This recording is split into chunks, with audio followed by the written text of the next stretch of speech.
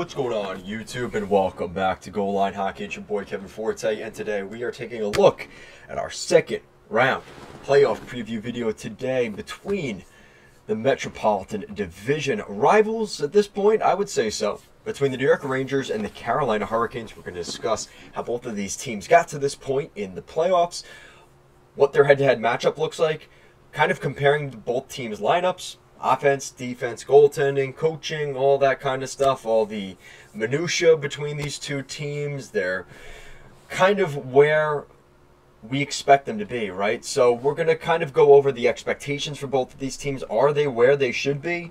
And of course, I'll be giving my prediction at the end of the video. So let's just get right into it before we get any further. I do want to ask you guys, though, if you like the video, make sure to like, comment, share, and subscribe to the channel. So how do we get to this point? So we're going to start off there and kind of going into the expectations. So the expectations for both of these teams, it's pretty simple. It's the same path. It's cup or bust for both of these teams. I've already said, and I think this is going to be the case in the West, something similar between Colorado and whoever comes out between Vegas and Dallas. I think that's going to be the best series up until the Stanley Cup Final from the Western Conference. And I'm not just saying this because I will not say this for the other teams in the Atlantic. I think this series between the Hurricanes and the Rangers is going to be, in terms of skill, depth, and just kind of how hot the teams are, I think this is going to be the best series in the Eastern Conference playoffs this year. And I'm not just saying that. I truly believe that. And I think it's because of the way both of these teams got here. Both of these teams, remember, both of these teams back in, I think it was November, neither of them were in a playoff spot in November, right? We look back now, right? It was, I think the Flyers were first in the division, and we know how things went there. But it's kind of funny to see how both of these teams got here. The Rangers definitely showed their dominance throughout more of the season, but no team has been hotter during 2024, the calendar 2024, than the Carolina Hurricanes. And they followed that up in the playoffs, only losing once to the Islanders in their 5 games. So let's just start off with the Hurricanes. So the Hurricanes, yeah, they played the Islanders in their first round matchup. I said this in their advancing video with the Islanders elimination, kind of to wrap things up on a bow there. They didn't play their best hockey. I think most Hurricane fans will agree with me on that. They didn't play great hockey during that series, and it's a testament to two things. Either one, what's the saying? Good teams find ways to win. So even when Carolina's not getting the depth scoring, their defense is a little lax, Anderson giving up goals at really, really bad times, like twice in this series in Carolina, giving up a goal in the final 30 seconds of the period. That shit's not going to work in the second round against the New York Rangers. You cannot do that. It will not. If it does happen, expect a short series here for the Hurricanes. You cannot have Anderson giving up those goals. But I'm not too concerned about that because Kuch is probably going to play at least. I would bet money that Kochetkov plays a game in this series. I would be very surprised if he didn't play at some point, even if Anderson's playing well. Okay? So that's the first thing. They beat the Islanders, they did their thing, but they didn't play their best. And then there's the other side of it, which is the more negative side. Well, they didn't play their best hockey. And if they don't figure this stuff out, they're not going to win against the Rangers. They didn't ever really assert their will against the Islanders. And yeah, they got a ton of shots, and they had, I think, 100 shots in Game 2, or shot attempts. It was 100 shot attempts in Game 2, but they almost lost that game, right? So, and then there's a couple times they had a 3-0, they were trailing the Islanders 3-0. You do that against the Rangers, you're probably not going to find that success against the Rangers, and it's just a different matchup. And the power plays and the penalty kills, we got to get to all that too. I'm really looking forward to this video because there's a lot to break down between these two teams.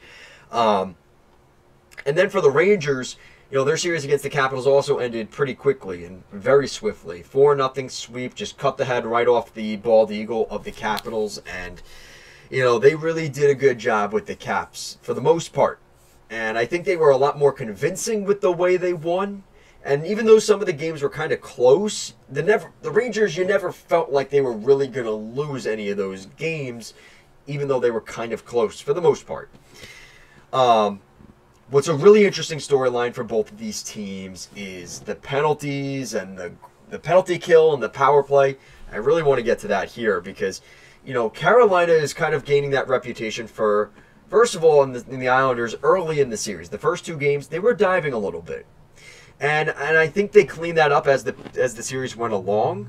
But they were diving a little bit. They were getting some power plays and things like that. Fine. That's on the referees. The referees don't have to call that, but they were. So they were getting some power plays. I don't know if they're going to get that so much with the Rangers, and I don't even know if they want to. We'll get to that. Those ticky-tacky penalties, I think that actually favors the Rangers here, because the problem is if they're calling a lot of the little stuff, that's actually a disadvantage for Carolina. And again, also a reputation for Carolina in the other way. They tend to... The philosophy from Brendan Moore is, guys, take a lot of penalties because they're not going to call everything. So even if they call 1 or 2 penalties in a game, you take 10. You commit 10 penalties, but you're not going to get called against for every single one of them. But the problem with that against the Rangers is the Rangers offense is so lethal, especially on the power play. You want to give them the least amount of power plays possible. That worked against the Islanders because the Islanders power play was basically like, it was for PP, it's power play. It was 1P. It was power. And even, well, really it was play. I forget the power part for the Islanders power play. They did a ton of playing and playing around with the puck at the blue line and stuff and fumbling it, but there's no power to it. That's not the same for the Rangers. The Rangers had the best power play in the National Hockey League. And not only that, but they are super opportunistic on the penalty kill. So even if Carolina wants to play the game of, all right, well, we're not good on the power play against the Rangers, well, let's make it 4-on-4 hockey and things like that. Or even, let's make the Rangers take penalties. The Rangers scored a ton of they scored a lot of shorthanded goals. So in either scenario, I don't think this is a good thing for Carolina. But the key matchup in this series, overall in terms of special teams, is going to be the New York Rangers power play against Carolina's penalty kill. Carolina's penalty kill has been very good, and the Rangers obviously is the top in the National Hockey League. So that is going to be the most interesting one to watch, but of course Carolina's power play against the Rangers penalty kill is also going to be a storyline, but the biggest in terms of the powers going against each other, it's the penalty kill of Carolina and the power play of the Rangers. Keep an eye out for that during this series. Shesterkin versus Anderson, and I threw Kochetkov in there because I think we are going to see Kochetkov, like I said earlier in this video. Shesterkin gets the edge there. I know Anderson played fairly well in this series and down the stretch, but I'm giving it to Shesterkin because, again, Anderson had his moments in this series where he gave up some very inopportune times. He gave up a goal and kept the Islanders in the series. You can't do that against the Rangers. And Shesterkin never really did that for the Capitals. He had the one bad goal in Game 3, like a minute in, where the Capitals scored. But other than that, that was pretty much it. We didn't really see Shesterkin giving up like a muffin. And there were a couple where Anderson, you're kind of saying, the Islanders don't typically score 3 goals in a game. He did that a couple times this series. That's got to clean up against the Rangers. I talked about how Carolina hasn't played well, but despite that, they still won. We'll see if they could get their act together here. Like I said, the Rangers were fairly dominant. Of course, winning in a sweep over the Caps. Really no mercy in that one. So now kind of getting to the matchup here. Both teams, in terms of their offense and defense. So the offense is really even between these both teams. They're both getting depth scoring. The difference, though, I might give this slight edge here to Carolina because, hear me out, I think when you look at guys like Svechnikov, Aho, they have been more productive for the Hurricanes than the Rangers, Zibanejad, Panarin, Kreider. Yes, they were scoring, but not at the prolific rate that the Hurricanes did in their series. So I'm interested to see if we could see Zibanejad and Panarin. Yes, they did play, they were scoring, producing, but can they score a little bit more? Because I think against Carolina, they're going to need to give that little bit more. This is a different matchup. In the Capitals series, they could score 3 goals and win. You might not get that lucky against Carolina. Carolina can fight back. They can score goals, and they can score goals in bunches. Can we see more from Panarin and Zibanejad? Because that wasn't talked about in the first round series, but I think it's going to be talked about more in this series. And Alexis Lafreniere. I think Lafreniere had 1 goal in this series, maybe. Maybe he might have been held off the score sheet. Again, it was only 4 games, But Panarin, Lafreniere, Zibanejad, keep an eye out for those three. I'm going to give the slight edge here to Carolina, and you'll see why in a second. Because I think the rest of the way, the edge does go to the Rangers. The Rangers' defense was incredible against the Capitals. And I know the Capitals' offense wasn't really there. But I really, not only is it Keandre Miller and Jacob Trouba, I know, those guys playing well, it's also Braden Schneider. It's Ryan Lindgren. Those defensemen played really well for the Rangers when they needed to most, and they shut down the Capitals. And there was times during the series that the Hurricanes defense gave life to the Islanders, and that's where there was maybe a little bit of a puncture there. And Brett Pesce not being in the lineup absolutely hurts the Hurricanes, no doubt about that. But you got to find a way with some of the other guys in there to step up. And we do know, listen, Jacob Slavin, Jalen Chatfield, Brent Burns, they got a lot of good defensemen there still, but it does hurt not having Brett Pesce there. And it is a little bit noticeable as that series went along. The longer that series went, the more Brett Pesce not being there was going to hurt the blue line there for Carolina. A lot of minutes munched up, and it could have been even more had they not taken care of business against the Islanders. So I'm going to give the edge. So offense, Hurricanes, defense, Rangers. But again, this whole series is going to prove that out on the ice for us. And goaltending, I'm going to give to the Rangers. So offense, Hurricanes, Rangers, defense, Rangers, goaltending. But like I said, it is so close. And you guys, if you're going to really get caught up in the minutia, oh, this and this and this and this, it is so close. So to get upset about that your team isn't one of those, the dominant in my opinion, it really doesn't matter. They're so freaking tight. It's more so if I had a gun to my head, which one would I choose right now? That's all it is. Don't read too much into it. Both teams will truly see where they stand in terms of the legitimacy of winning a Stanley Cup this year. Because I hate to say it, one of these teams is going to get robbed. I think both of these teams could probably deserve to get to the Stanley Cup final. They are both that good. With that said, life isn't fair, and one of these teams is going to lose in round 2. But this is going to be a good litmus test for both these teams. Because let's be honest, everybody was kind of goofing on both of these teams' opponents. They were supposed to beat these teams in 4 and 5 games. The Rangers were supposed to beat the Capitals pretty swiftly, and the Islanders were supposed to go out in at least 5 or 6 games to the Hurricanes, and they did. So what do we expect here in this series? And, you know, I think overall we're going to see the emotional maturity of some of the younger players on both sides.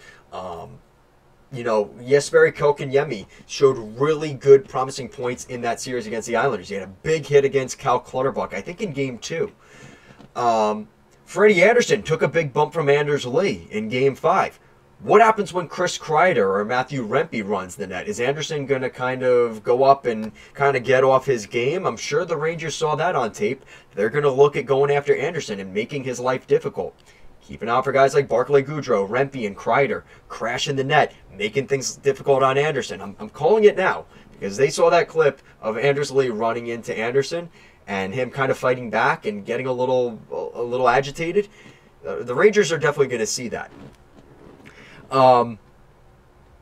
Yeah, I wonder how things are going to go between the fisticuffs here in this series, because there's a couple bigger players on Carolina. Brent Burns, Jacob Slavin's not much of a fighter, and he shouldn't be, but he's a bigger guy. Jalen Chatfield's a bigger guy.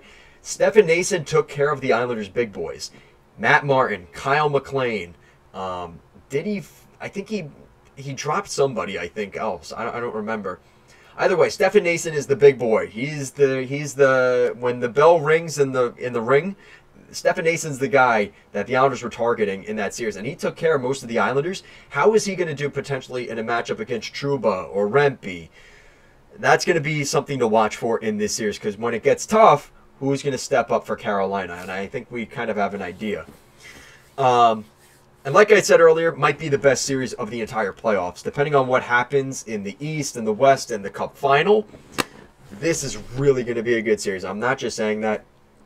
With that said, who do I think is going to win this series? And like I said, I think both these teams are really going to show us their true colors. Who has grown up more since the last time these two teams met? The regular season matchup was pretty even. Carolina had one dominant win. I think they won 6-1 over the Rangers. The other two matchups went to the Rangers, so it was like close 2-1, 3-1 games, and then the blowout win for the Hurricanes. So I don't really read much into that head-to-head matchup during the season, because it really didn't do much for them. It's kind of hard to decipher. It wasn't very one-sided, okay? You know, both these teams played well in the first round, but like I said, who is going to win the litmus test in the second round?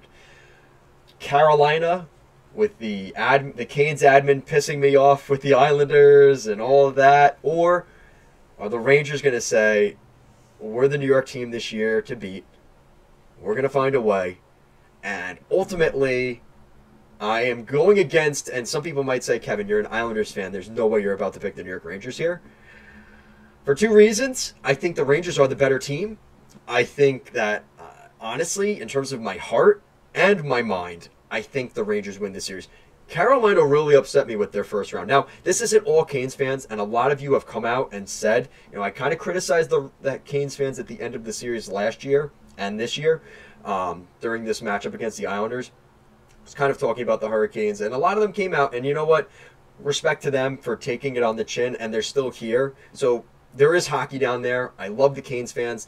It's just, I wish they were a little bit more accountable for some of the BS, because unfortunately there was a lot of it, to the point where Ranger fans were actually sticking up for the Islanders a little bit, and ultimately that's going to help in my decision here, because even with everything said, I think that the New York Rangers are the better team here. I think it's going to be a really good matchup overall. This is going 7 games. I was wrong in a lot of the matchups in the first round, whether they would go 7 games or not. I don't see how this series, if this series could go 14 games, it would. I'm giving the New York Rangers in 7. I think they're the better team. They have home ice advantage. Carolina looked vulnerable on home ice. They looked kind of vulnerable on the road too, and the Islanders were able to win those games. So ultimately, I think the Rangers win this game, this series. It's so freaking tight, though. I think the difference makers for the Rangers are their special teams is just so good. There is just no weakness to this team.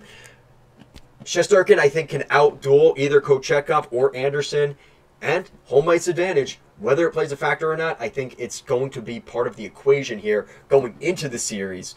And I'm going to go with the Rangers in 7. So let me know what you guys think down below. What do you guys think of this series? Who is going to win this matchup? Let me know your guys' thoughts down below.